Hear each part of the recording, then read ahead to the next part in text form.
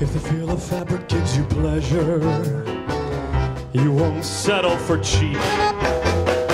For the softest wool of any measure doesn't come from a sheep.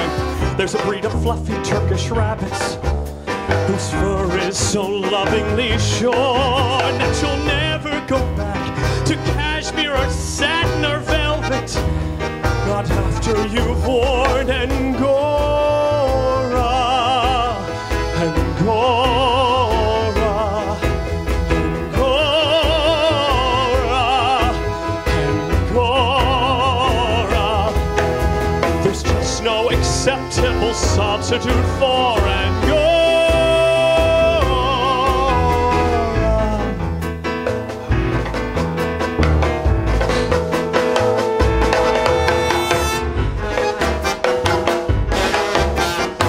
It is warm and sensual and gentle as a lover's caress.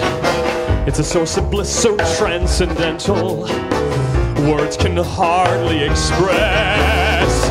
It's as if 1,000 dainty fingers are teasing and fondling your skin till they sweep you away to rapture unmatched till the next time you wrap yourself in Angora. Angora, Angora, Angora. It's easy to see why some people adore Angora. Say the word Angora. It sounds like a heavenly choir. Feel the fuzz, Angora.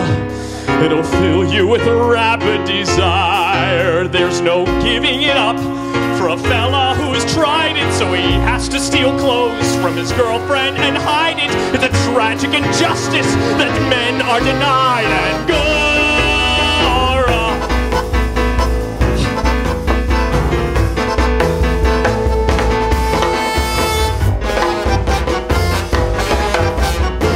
When I run my fingers across your sweater, it's like stroking your hair. I can get to know your body better when you're not even there.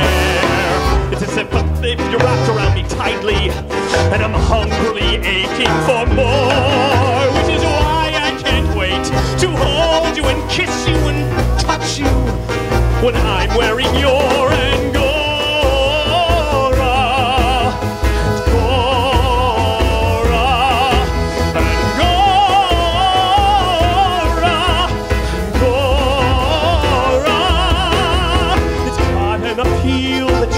Can't ignore, so take off your clothes and get down on the floor. I want you in nothing except for Angora.